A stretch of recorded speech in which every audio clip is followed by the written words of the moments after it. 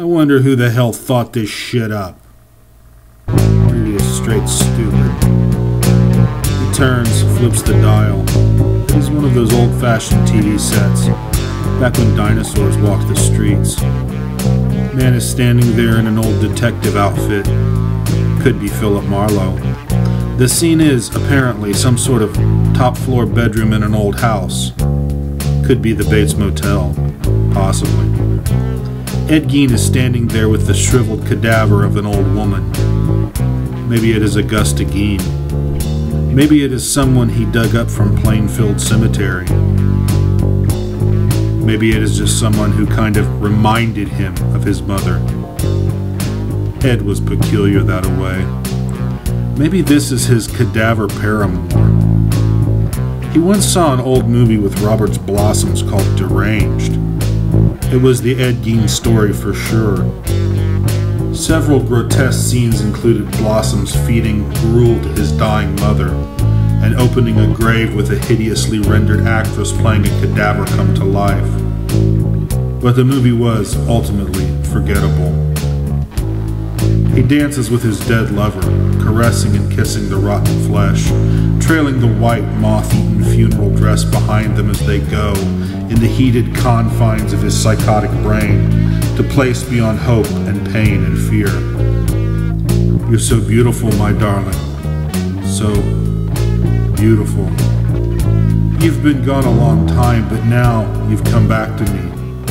I want to kiss you. Will you let me kiss you? His withered lips quiver as he places them upon the grinning, rotten teeth. Empty black pits stare into his own, unseeing, unfeeling, except in his tortured imaginings, where this scene is something from a romantic feature, a love story born in the boneyard. Right now he is a man 100 feet tall. Now he has mastered the two great mysteries of creation, love and death. The detective is unsure of what to do. Every instinct in his body tells him to shoot, to end it all quickly. Such an individual does not deserve to live. Nothing good could be born of this outrage to nature. His finger freezes, though, upon the trigger. The little ghoul is lost in his fantasy, overcome with his sad, mystifying emotion. A prisoner of a necrophilia's heartache. From somewhere, the old warped record warbles a forgotten tune, cutting through the ticking stillness of the house, the ghost of a forgotten song. I know that you love me, damn you. Say it, tell me. I want to hear it from your own lips. Please. I'll be sweet, I'll be good. Mother always said I was an angel at heart. Bare minutes tick by, but to the detective they seem like hours. He suddenly hears a pounding at the door below, feels a great weight lifted off of his shoulders. He can hear the police call out below. Soon the decision will be taken from his hands. He knew he might forever regret not shooting this deviant. For the sake of his own soul, he would have been doing the world a favor. Police, open up. It seemed like only a click later that the door was busted in. He could hear footsteps upon the stairs. He knew it was all over. The ghoul was still cradling his sepulchral sweetheart in his mad, hopeless embrace. Drool was sliding down his chin, hanging in a glimmering streamer from his liver lips to the wide, psychotic grin of the rotted husk he imagined he had somehow reanimated. Sympathetic magic, he whispered to himself. He put his gun back in the waistcoat of his pants. What sounded like a herd of shot elephants was pounding up the stairs.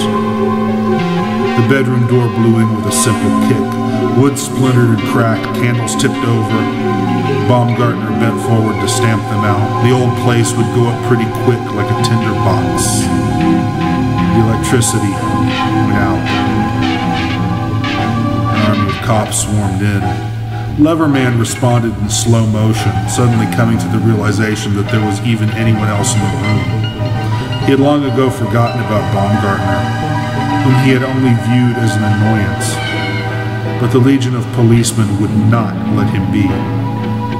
There was almost a brief pause before he was wrestled to the floor with a solid thump on the creaking old boards, and his corpse bride flew out of his arms and crawled into a darkened corner. But no one saw this but himself. "Darling, don't leave me." He put out a thrusting arm. It was quickly grabbed and pulled behind him, locked and subdued. He could see her cower in terror. The warm flesh melt away in the darkness until she sucked up and shriveled and lost all semblance of life. Now what lay sprawled in hideous mockery in the darkened corner was nothing more than the death shell of some departed beauty, withered and worm-eaten and decayed. Like they'd bring that many cops, he thought. He twisted in his seat. It was getting late, but he didn't want to miss the ending. 2 cops, one a plainclothesman, so tough, the other a rookie uniformed cop. Both had been over at one of those miniature refrigerators. He knew what must be inside. Jeffrey Dahmer stuff. The plainclothesman opens the refrigerator with a sort of knowing smirk. Maybe he's been through this routine before. Maybe not. Whatever was inside, maybe it was human heads. Maybe it was a jar full of human vulvas. Hard in a saucepan. He didn't know, but the uniformed cop recoiled in horror. He put his hand over his convulsing mouth. Streamers of vomit rushed out from between his fingers. He imagined the color was deep red, bloody. Close up, something on the floor that could be vomit.